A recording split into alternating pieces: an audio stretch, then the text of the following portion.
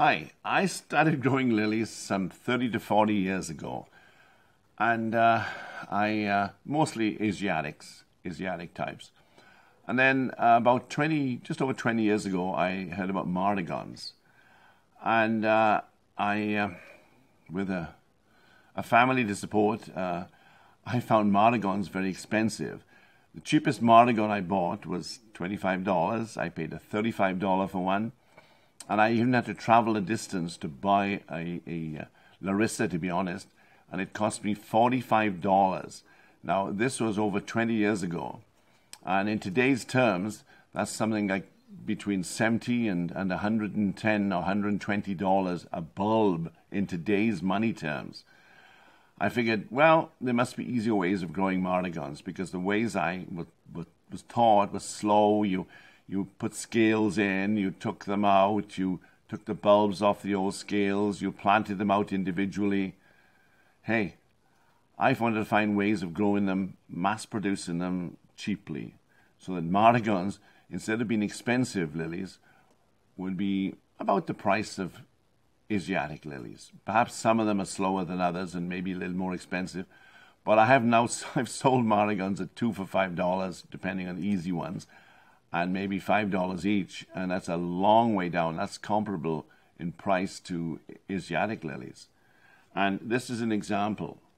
This one is Brunswick, and it's very easy. And if you look, there's about 50 Martagon seedlings in that one 5-inch pot, and they'll get planted out in about a month or so.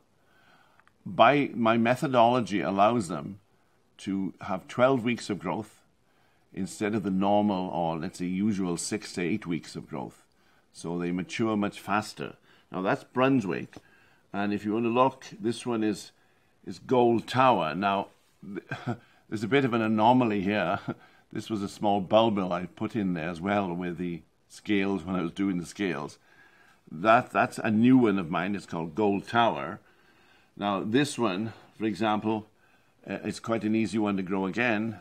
This one's called Big Deal. And it's a new yellow, buttercup yellow lily. And that. And now some are harder to grow. Now, Ieuan Evans was a show winner a few years back. And look what happened to Ieuan Evans. Some Martagons can be temperamental. I may have picked the wrong bulb or bulbs, and there could have been a contamination there, even though I did treat them. It failed, and not completely in all of them, but here's another Ieuan Evans here. It says Ieuan 2. I've got some. So that's not compared to this because I may have taken the bulbs at the wrong time or whatever. And just to show you, this is Ramona. Now, Ramona is not the easiest, but it will multiply quite easily. It's a nice lily, but it's a slower growing one. So Martagons, some grow fast, some grow slow, and this is one of my fastest in honor of my many trips to Iowa. This is Iowa corn. It is a very fast, vigorous, yellow, orange speckled lily. It looks like corn. The key to, at least the method I use, is peat moss, of course, not perlite or vermiculite, but peat moss. I've got some dry peat moss here. I would say perhaps this peat moss is a little bit on the moist side, so if it's overly moist, as it comes sometimes, you need to put a little of the dry peat with it. And now I've got the peat in here at the right consistency. And don't forget, peat is acidic. It's got a pH of about 3 or 3.5, which is quite acidic, and this knocks out or prevents bacteria. Actually, it prevents rotting. In other words, peat is preserved, pickled if you want to call it, compost. It is nature's compost, and I've got that now, the right consistency. I squeeze it hard, and it's barely moist. That's perfect peat. Now, I will now be scaling the Martagons. I'm quite rough with them, and I will look at the scales, and I will discard any that look obviously damaged. they don't look that good. I'll take them out, and the older ones. And I will take the better looking scales. And, you know, I'm not murdering the bulb. People say take a few scales off the bulb. Well, I'm taking about half its energy off, so it's not going to kill the bulb. That bulb has been scaled heavily. It's not going to kill it. And I will look through these scales now and discard the older, maybe more damaged scales. And I look at them and they're in pretty good shape. So I will put my scales in here.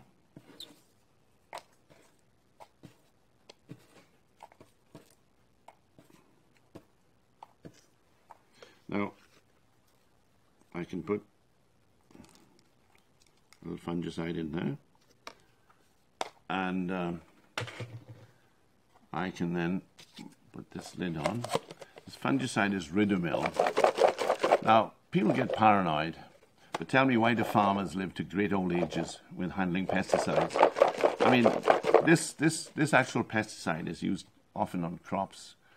We eat quite a bit of fungicide, actually, because we have to, because of disease. Now, I put them in layers, like so. Put another layer in here. I generally do 3 layers.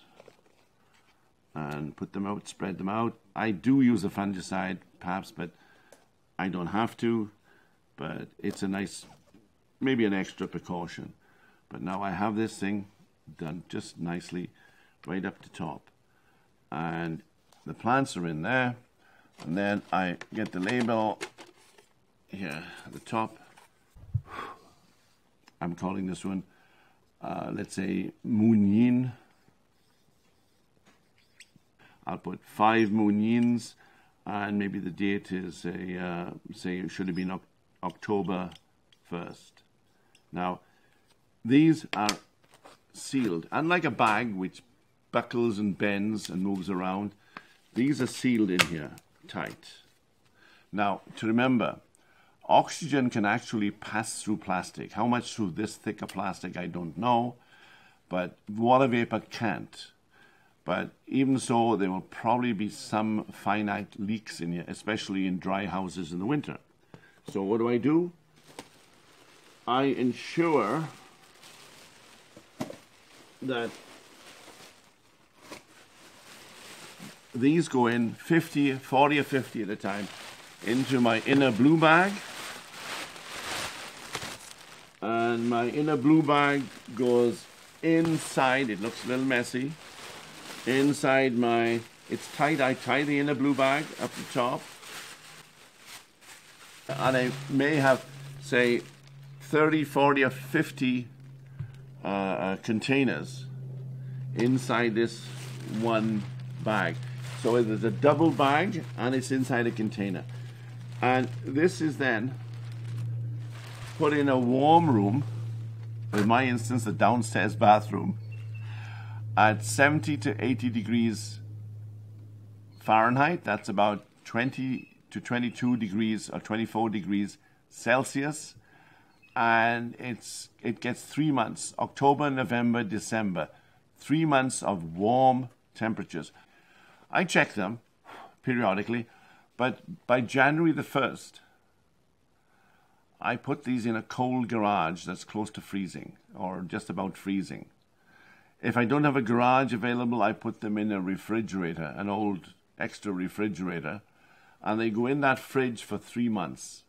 3 months of chilling close to 0. Sometimes the temperature drops below 0. And at the end of 3 months of chilling, I might let the temperature rise a little or pull them out of the fridge.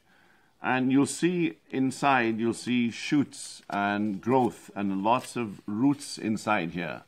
So you'll see the roots in here, the successful ones. The unsuccessful ones will look blank. I take the lids off, like so. And you'll see roots and shoots in there. Now what I do is I get Sunshine number 4.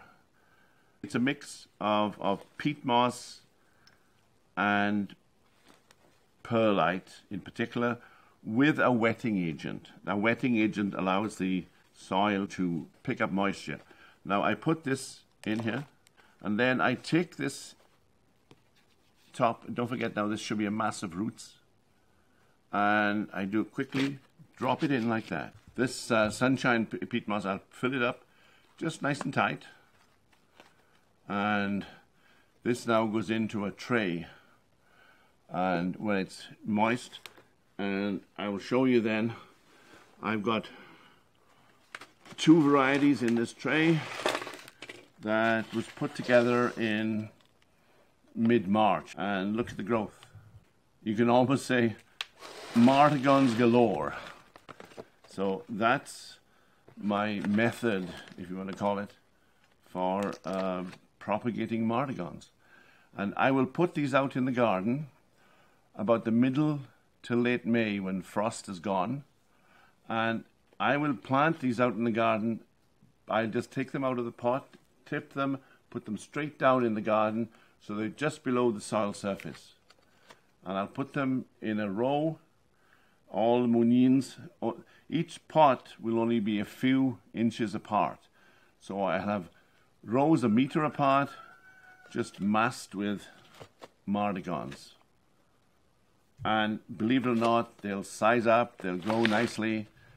And instead of having 6 to 8 weeks to grow, they have May, June, and July to grow outside. Now, take opportunity if you're planting Martagons and the scales break off, put the scales on the bulb. They'll come up, they'll grow. You can multiply them that way. You help them along. Thank you.